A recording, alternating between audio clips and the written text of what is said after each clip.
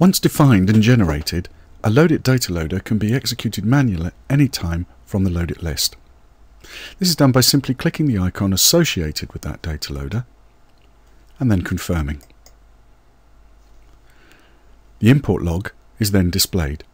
The import log shows us the progress of the data loader as it executes. The log entry goes orange to show us that the data loader is actually in progress. The log entry is then subsequently displayed in green to show that the data loader has completed execution.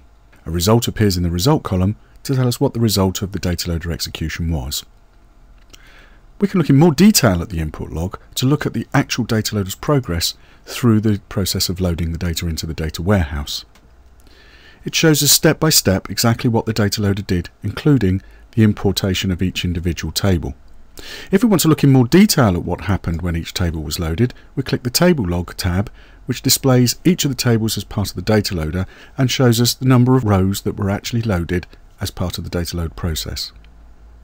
Had this have been an incremental loader, figures would have started appearing in the updated and deleted column to show us rows that were actually updates as opposed to inserts.